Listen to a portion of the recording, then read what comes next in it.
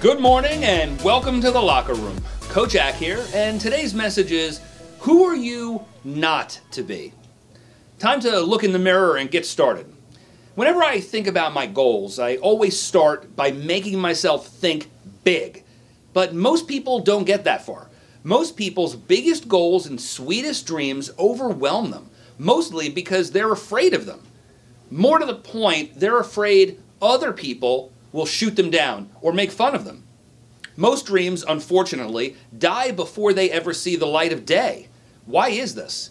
Why do people see someone do something amazing and assume it's only for that person?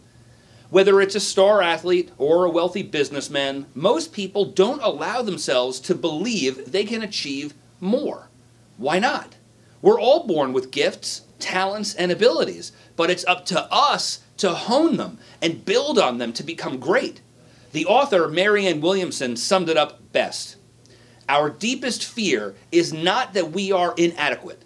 Our deepest fear is that we are powerful beyond measure.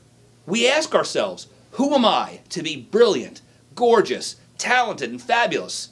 Actually, who are you not to be? This sums it up for most of us.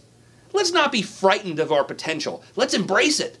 Let's not fear the standard being high. Let's jump the bar. The reality is, if one person has been able to accomplish what we're dreaming about, so could we. Even things that were considered impossible, landing on the moon, the 4-minute mile, and climbing Mount Everest, all were considered impossible right up until they weren't anymore. So today, let's make a bold push forward and let our dreams out into the light. Let's not worry what others have to say, unless it's to encourage us and lift us up. When we chase down our dreams, we're already living our best life. Thanks for joining me in the locker room today. We'll see you next time. Make it an amazing day.